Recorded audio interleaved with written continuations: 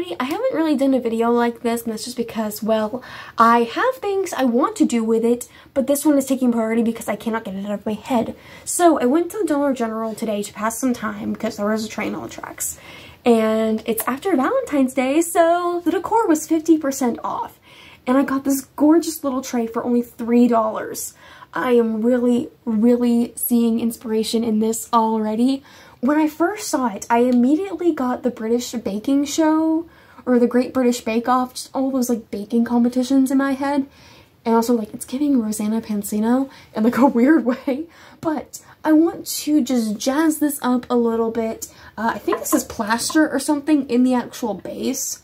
But what I want to do is turn this pink metal into just the brightest of silvers using my silver enamel paint, and turn this into kind of the love child of a British tea party like sandwich serving tray, and the tray in the 70s our grandparents and parents probably ate TV dinners off of. I am gonna sound crazy when I say this, but I think this could be a really fabulous little piece for display, and also just to like have over on my desk, because I am obsessed with the idea of just flipping decor like this that is only meant for one holiday and turn it into something that can be used year-round.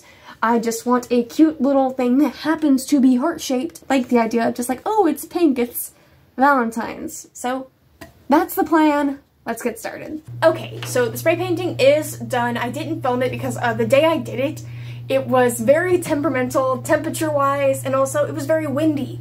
So it was either film it and get spray paint everywhere, probably on my phone, on my tripod, on me, everywhere, and it's already on my glasses, or just not film it and show you guys the after.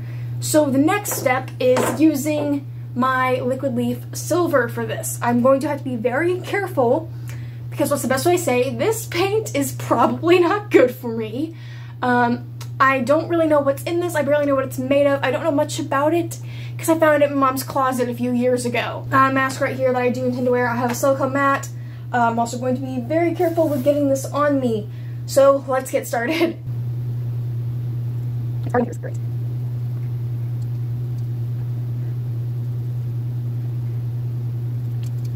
probably do a couple of this. Just here, that's all good.